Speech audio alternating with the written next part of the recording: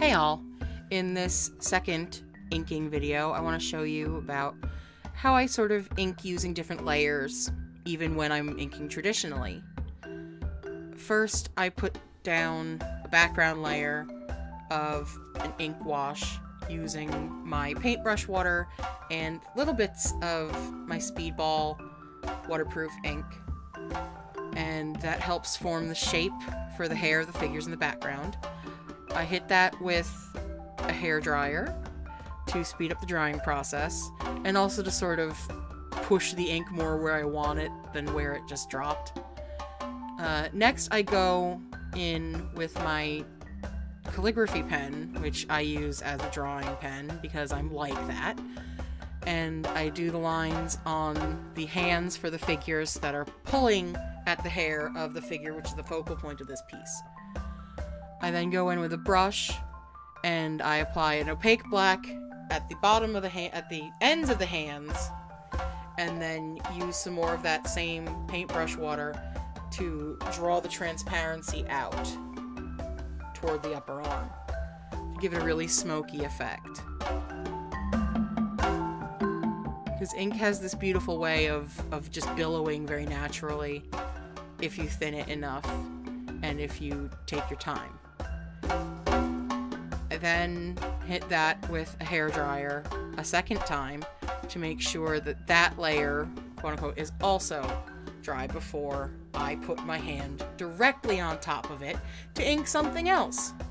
When I ink the details in this part of the page, I rest my hand squarely on the paper, and you can clearly see that.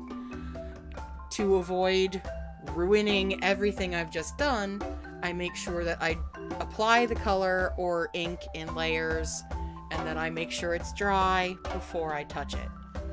That way I can ink over it and get the same level of detail without all of the ink running. You can also see that I tend to ink in a clockwise direction. Maybe not here directly in the hair, but when I get to the skulls around the outside, you can really see that I'm going in a clockwise direction so that I'm not laying my arm over something that I've just inked.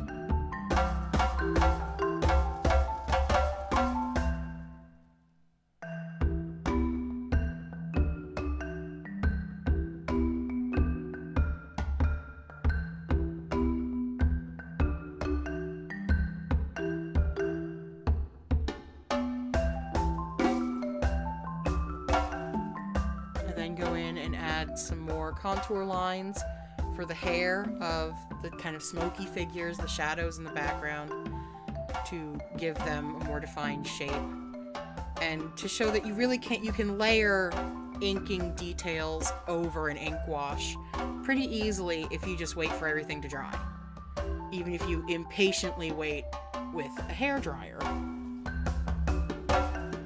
That just puts a little bit more detail and a little bit more shape into the piece.